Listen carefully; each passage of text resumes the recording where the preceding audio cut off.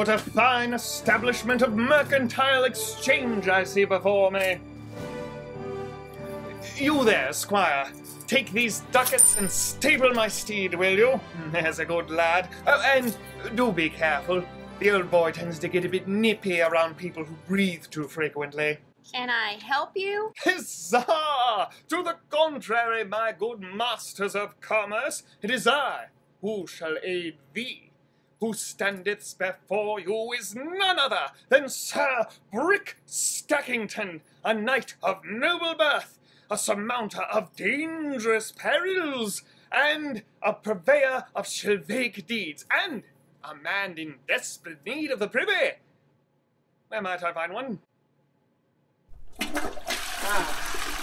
Now that that side quest is finished, let us on to the real journey. Now then, what quest have you for a man of my talents? Don't be shy. Really? Nothing? Is there a dragon that might need slaying? Oh, perhaps a delicate princess trapped in a tower by an arcane practitioner of the dark arts? No? Well, you could inventory the set. The Black Knight's castle! Very well then, I accept your quest, and I shall do so verily. To arms! Let there be glory in death and victory in battle! Huzzah! Think? Yeah. Yes. So, my brave knights and young squires, we speak of today the greatest theme the LEGO Group has ever produced. The castle theme, starting in 1987 with the infamous Yellow Castle. Why, this Yellow Castle, in fact. The wonderfully imaginative castle theme would spawn many different factions throughout the ages. The first to appear were the Black Falcons, followed closely in the year of our Lord 1988 AD by the Black Knights, with the inclusion of the Black Monarch's castle. Of course, the Black Knights wouldn't be officially branded as the Black Knights until 1992 with the official release of the Black Knight's castle, the very same and noble set we look at today. I'm going to remove my helm. I don't think I shall see battle while I review this set, but I shall keep it close by in case a rogue dragon decides to descend upon us. Fear not, I am protected. I should like to mention that this set is a specific request from a noble young knight I met on the eve of Black Friday. He told me he was a fan of our channel, and I asked him, "Young Sir Knight, is there a set you would like me to take a look at next?" And he said, "Verily, my lord." I'm paraphrasing. He requested a castle set, and I said, "I shall do this for thee." Still paraphrasing. So this video is in request by young Sir Ralph. I hope you enjoy it. So let's look at the Black Knight's Castle, set number 6086. From 1992. The Black Knights were infamous for the black design added into their castle, and the new rounded shields added to the theme. They were distinctive with their blue wyvern. That is a dragon without front legs. These are your Smaugs, your Game of Thrones dragons. This box seems to have seen better days. Ah, it is battle-worn. The side has been missing. This is an insert that comes completely out. And this is the window box style. Ah, look at that. We have a little puppet castle look to it. I see a base plate, raised base plate if you will. We have a new and exciting adventure awaits you with every LEGO system. Don't they know it? The variety of sets available is sure to provide fun no matter what your interest. There's something for everyone. It's like they're reading my mind. On the back, we have different configurations, I believe. Yes, as was the style of the time. We have our instructions, I see. and a load of loose pieces. Let us be brave and delve headlong into the set and restore it to its former glory. Here's our base plate. I believe this particular one appeared in several sets. Oh, do I detect a stress line? Right there. I do believe we have several of these. We may have to replace this particular fellow. Aha! The instructions in very good condition. And we have a setting sun motif, perhaps? Because the Black Knights do live in the dark, don't they? Those rapscallions. This set was also referred to as the Dungeon Master's Castle, but only in Canada. And I see why. There is a dungeon included.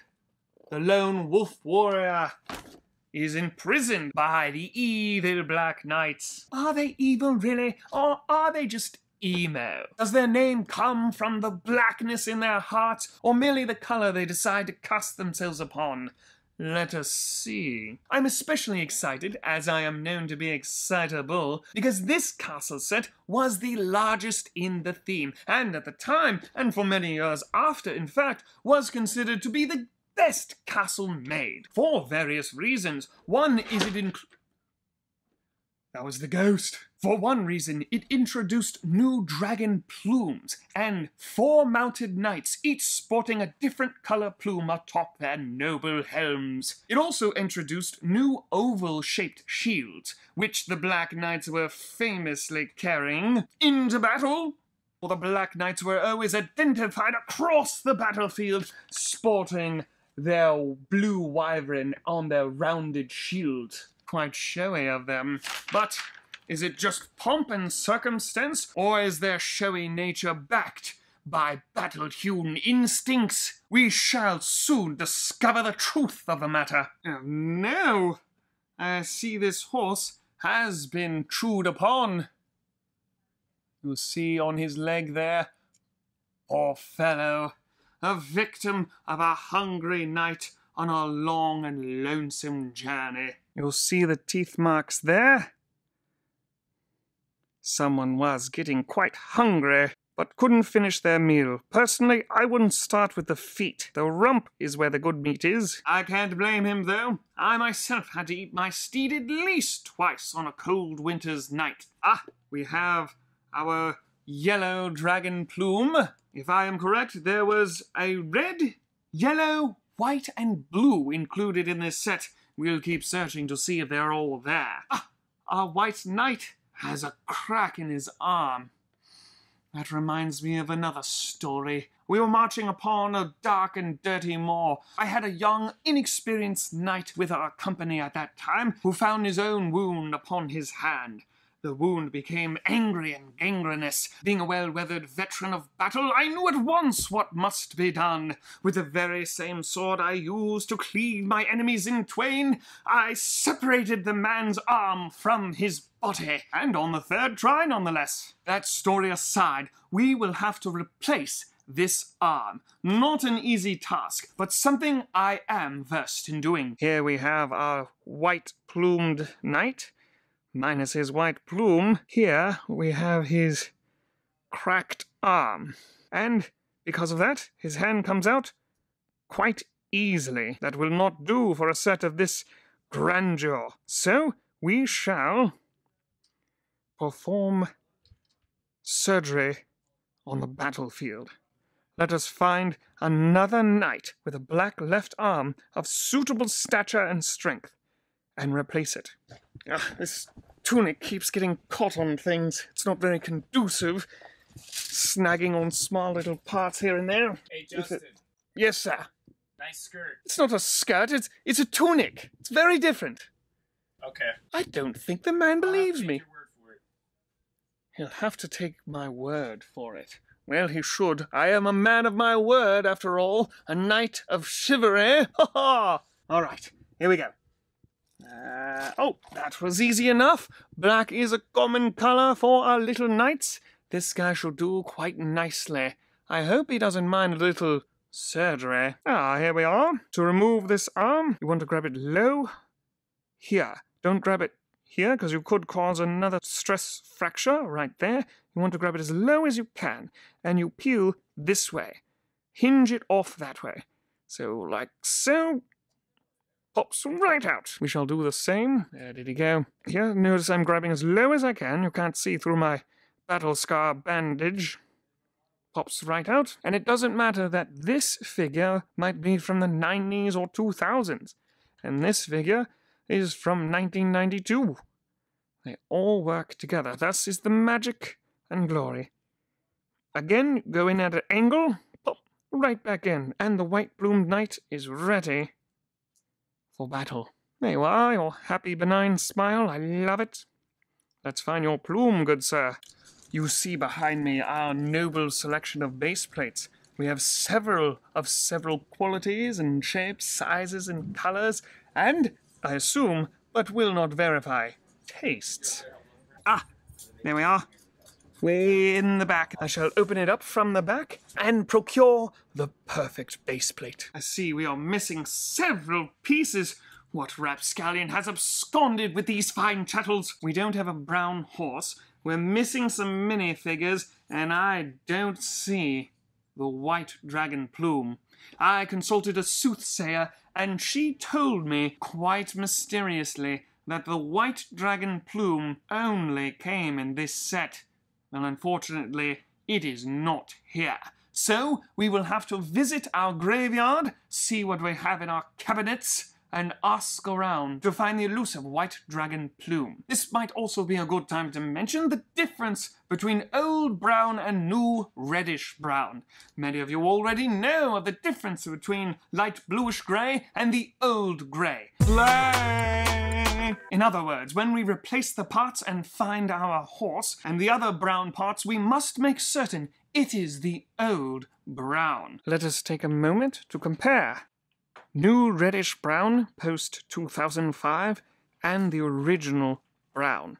But you'll see when we put them together, there's quite a difference. This is more of a pure brown, and this definitely is reddish brown. So I would say the name of this color is quite accurate. This set included some halberds in the original brown, so we will do our best to find them. I bring good tidings. I was able to find all of the pieces missing, and there were a few. Nothing was too difficult for this brave knight. I crossed many barren wastelands, trudged through marshes most foul, and even found the original brown pieces. However, the white plume I spoke of earlier, it does not exist. Not anywhere. It does not exist in our set graveyards, in our minifigure graveyards, or anywhere else that I can find. So the soothsayer recommended we reach from afar and order the piece to come hither to us. But that is not interesting fare, is it? That does not make for good adventure, my lords and ladies. So I instead shall go to the dragon, known to house such treasures in its hoard. Let us be off to battle!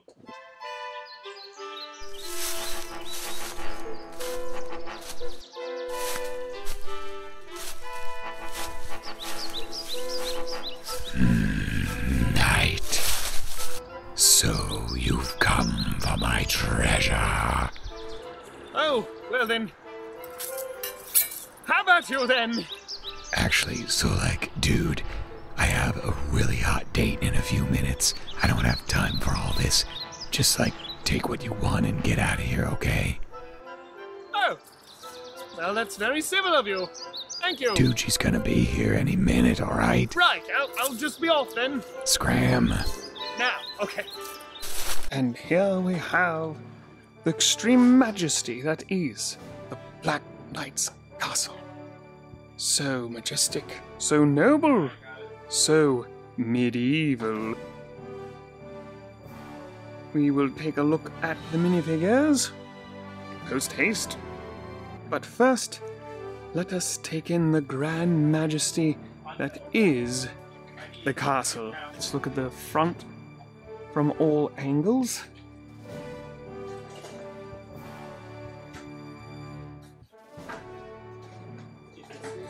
Until I built this set, I did not realize that these inverted slopes here were at the same degree as the base plate themselves. Very handy to know. We have our tower there, and we have a smaller tower in the back, and our guards and archers posted everywhere.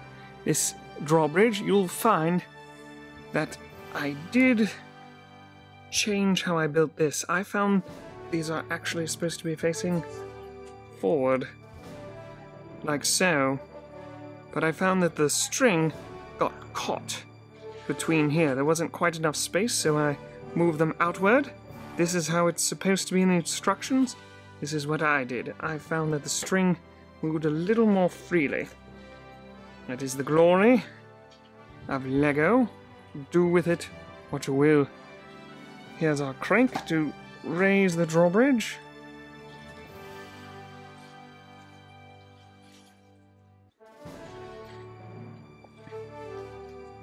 And reverse. Now, like all these old castle sets, it's a little stuck on the way back. Need to give it a little tug love. There we go. What is that called? The gate thingy. The portcullis. Portcullis, that's what it is. This can be raised as well, with a string like thus, and you can wrap it around that piece. They suggest you wrap it around or plug it up here, however you'd like, to raise the portcullis.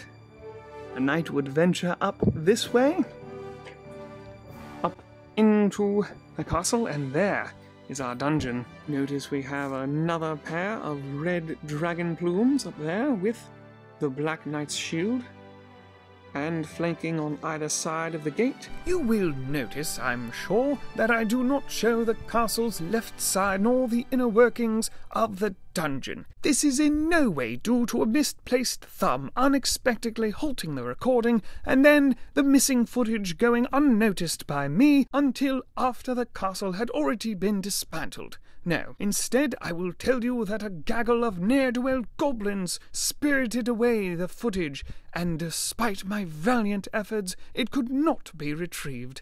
I do apologize. This was before the time of the metallic gold, so we just have yellow, a couple coins and a goblet in yellow. And this, they did not skimp on the details. A retreating back passage. Or, if someone was storming the castle, perhaps they discovered this passage, and that was their gateway into the castle. Our final side has a bit of detailing with some aqueducts for water or sewage, whatever your fancy. Another pike there, place for the archers.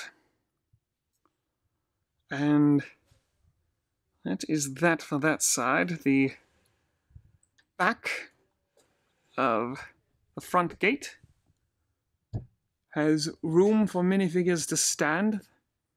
That's where our portcullis gate is. Pull this string here. Works perfectly. We have a ladder to go up to this level. We have a spare sword in the old grey right there. A torch. You'll find other torches. And here we have a locked tower. And that is where our ghost resides. Probably a scorned uncle from a past king. That is the old-style ghost. Glow in the dark, the happy ghost. We'll take a closer look at him. But he lives there to haunt unsuspecting princes or guardsmen.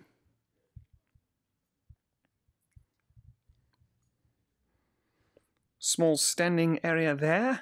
More weapons to be pelted down upon invading forces. Quite lovely. Let us meet our knights. Of course, these are all part of the Black Knight faction. Look how good they look all in a row. Looks so nice. But even though they are all part of the Black Knights faction, we shall refer to them by plume color. Yellow Knight, Blue Knight, White Knight, we'll get to him in a moment, and our Red Knight. So you'll see this man is decked out in the horse barting with his wyvern on his black horse, sword at the ready, shield, sporting a quite fetching moustache, if I might add. These are individual to the other side. I might have these reversed, actually. Oh my goodness, let's fix that. There we are. You saw nothing. This is how it was the entire time. Although each of these dragon plumes came as a complete sprue, with a left, a right, and a top, this is the configuration the instructions gave you. Of course, you do not have to abide by it, but the yellow gets all three, blue only gets the one, red only gets the one, and the white is supposed to get all three as well. Moving on to the Blue Knight. No barting on this young chap, and he hasn't afforded his armor piece either. But he's ready for battle. He can at least afford to feed a horse. Quite standard. We'll put him marching with the Yellow Knight there. Moving on to the Red Knight. Also no barding on this horse. And no room to put the side wings, as they call it, plumes. He is also lacking in his chest armor, but there's a printed chest armor there, you'll see. And he is also ready for battle. Finally, we go to the elusive White Knight with his very expensive and exclusive white plumes, which I have not put on because when we ordered it, or should I say, when I procured it from the dragon, it came on the sprue, so I dare not take this off, because this is in original condition, or very nearly. I will let the person who buys this have the pleasure to de-sprue. So our White Knight would have all three, as it is shown in the instructions. His barding is the same print as the Yellow Knight's, just done in blue and black. Very nicely done. Quite intimidating when you see this crew of miscreants marching toward you. Next, we shall meet our motley crew of castle defenders. We have our crossbowman and his identical twin brother, the pikeman. In fact, that's what they shall be called. Johnny Crossbowman and Johnny Pikesman. Yes, they're twins by first name, not last name. We have a couple of archers. They all have the same chainmail pattern on all of them, mixing up the heads and leg patterns and colors, I should say. Of course, Johnny Pikesman has the cape, the old-style plastic small cape. He's the only one who needs it. He tends to get cold. People call him a grandma sometimes, but he doesn't mind. It's the band of brotherhood he appreciates so much. And lastly, it brings us to our final brigade. Another pair of twins. I wonder how rare that was. And lastly, we have another pair of twin archers. I wonder how rare that was back then. 2 pairs of twins at the same castle. They are identical in every way. Even their happy little smiles. We have our wolf renegade prisoner. He's also very congenial, given his predicament. And our ghost. The old-style happy ghost. He has a cape too. A red cape. There you go, wolf renegade prisoner. You go. Sport that cape. And that is the castle. Very, very nice, very impressive. And that, my noble lords and ladies, is the Black Knight's castle. Truly a remarkable set, one that stands alone on the precipice of great Lego castle sets, and I love it. Don't forget, my noble lords and ladies, to comment, share, like, and subscribe to our YouTube channel for all your Lego-y needs. We shall bring you more castles, more spaceships, more, who knows, dinosaurs? Bionicle? Dusting? What hath you to say to this? I say to you to say to me, 'tis this that we say together. So I bid you fare thee well. Let the minstrel soul of your heart carry you into the next year. Thank goodness, right? Hark, what do I see? A young damsel in distress. Well, that just seems to be my sort of thing. Have at you, knaves! All right, you roguish cur, release the young maiden, you cuckold, you carpetbagger, you sackbutt of disreputable parentage. I shall make you rue the day you absconded with that young woman. Why, she's not even your type.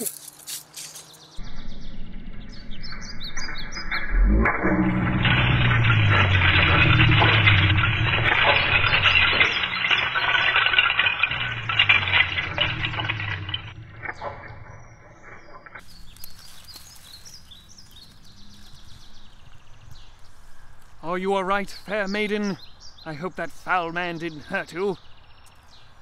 I'll take that as a yes.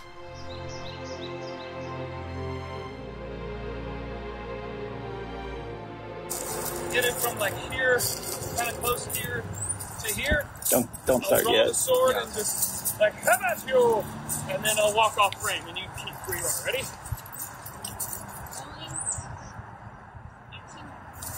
All right, you roguish cur, release the young maiden, you cuckold.